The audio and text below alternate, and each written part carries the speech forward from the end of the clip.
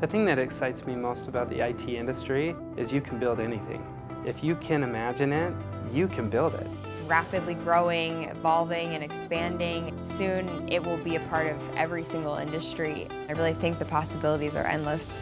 The new Silicon Valley is leaving Northern California and coming to Northern Utah. Silicon Slopes is just our next door neighbor. All of those companies, all of those startups, they need new, fresh faces, and we're training those new, fresh faces. They're going to have those opportunities to step right out of the school and right into great jobs with great benefits and great pay.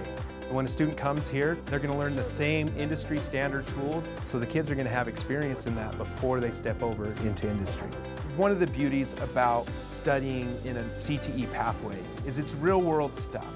We're able to use programs and technology that some people might not have at their own house. That gives you an opportunity to try out those technologies. I'm going to go to UVU. I'm going to study animation and maybe some game design. Software development is not as scary as it seems. And it may not be easy, but it is totally worth it. Any interests that you have, you can find a way to relate software development to that interest. If you have the opportunity, definitely go into it. I know that it looks really intense and complicated. You just have to be patient and persistent. But that learning starts right now, and you need to start into that IT pathway, and you need to be able to get involved with the other teachers and students who ultimately will be the leaders in the new tomorrow, which is built off of a technology platform.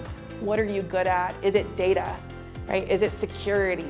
Is it actually coding, writing lines of code and creating new websites and new ways of doing things? And so be curious.